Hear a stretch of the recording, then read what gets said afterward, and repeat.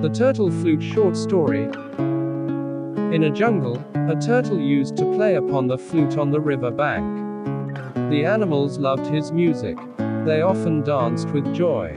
One day, a hunter saw the turtle playing upon the flute. The hunter trapped the turtle and took him home. He put the turtle in a cage. He said to his daughter, "Don't let the turtle out of the cage." The turtle did not like to live in the cage. He came up with an idea. One day, while the hunter was out, he played upon the flute. The little girl was mesmerized. She said to the turtle, "You play upon the flute wonderfully. I can dance even better. But there is not enough space here," replied the turtle. The little girl immediately opened the door of the cage.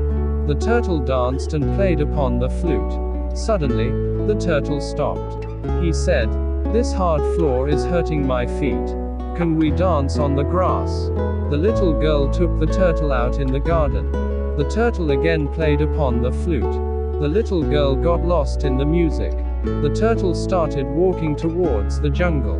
Soon, the turtle vanished into the jungle and so did his music.